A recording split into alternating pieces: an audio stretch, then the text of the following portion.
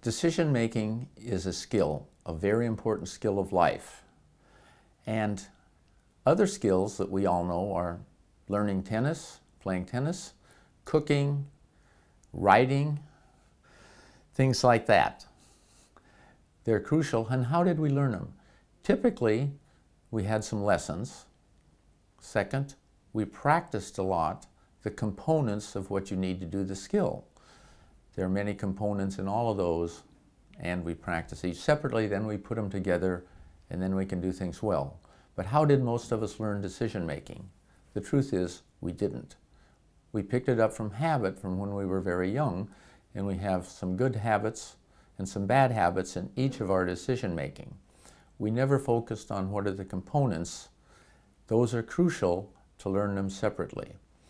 The components of decision making are, what is the decision you really want to address? It should start with the word decide to, and then whatever it is. Then you want to understand, why are you spending your time on this? That's to identify the values and state them as objectives of what you hope to achieve. You can't make a good decision without knowing what you want to achieve. Then you're in position to create much better alternatives than you may be thought of without those objectives being explicit. And then finally, you want to appraise how good each of the alternatives are in terms of the set of objectives and try to choose the best and certainly eliminate the poor ones.